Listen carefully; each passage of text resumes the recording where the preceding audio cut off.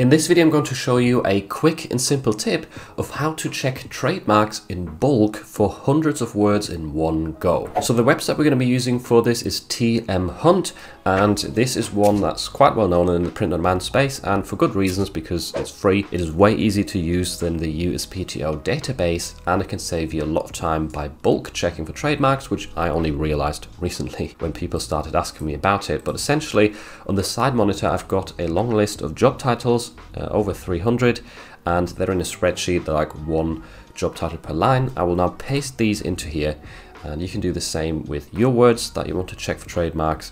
Just hit search once you've done that, and at the bottom you will see a lot of trademarks getting flagged up. So if we scroll down right here, you will quickly notice that it finds a ton of trademarks, especially if you have hundreds of words in there. But to filter through this more easily, we can come up right here where it says status and change this to live, because those are the only ones that matter. And the type we could also change. For example, the design type of trademark isn't really important whatsoever. I'll show an example here. Lumberjack is trademarked, and it's only in this specific design style. If you have a t-shirt aimed at lumberjacks and it's not copying this type of logo, then you're fine. Same with CPA or Porter. That's that type. We could change to text, because that is the main important ones. Now, a lot of these are not even registered, so if it's not registered, it might become registered in the future, but it's not currently enforceable in a sense. So those ones are sort of worth watching if you were to enter these niches. Producer is the only one in our long list that is actually registered, and that is a text trademark type.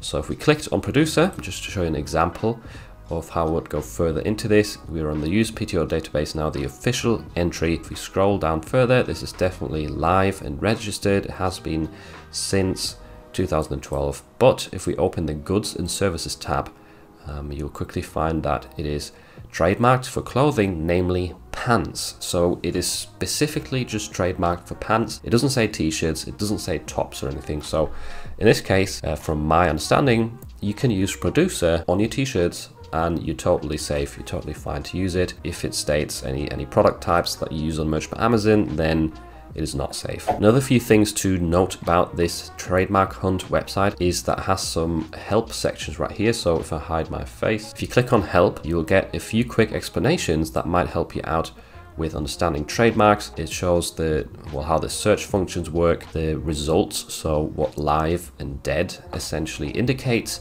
and a quick explanation of that. And then the trademark types, which I find most interesting, because if we read this right here, it says that the text trademarks you're not allowed to use regardless of the format it appears in. You can use whatever font, whatever color, it doesn't matter, you cannot copy those. The design trademarks are drawings, illustrations, etc., and they protect that exact design which you're not allowed to duplicate. So as long as you don't copy the design, you're fine.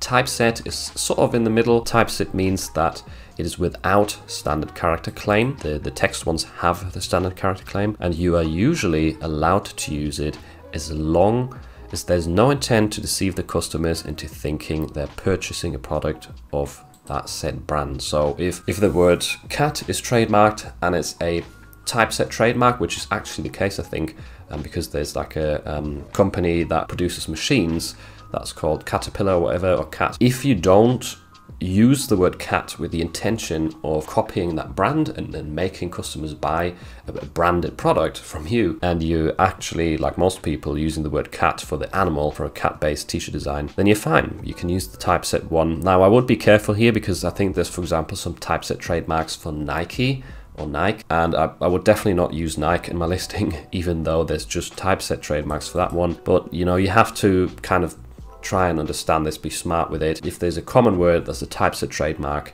it's probably fine. If it's a big brand name that's very well known, it's probably dangerous, and then stay away from it. But the main ones that I need to watch out for are the text trademarks. Those are the most powerful and will most likely lead to rejections. If you struggle to understand how trademarks work, and if you get a lot of rejections on your Merch by Amazon account, this video would help you out massively, because it is my in-depth trademark and copyright guide with various examples and free tools to help you stay safe and stop getting rejections.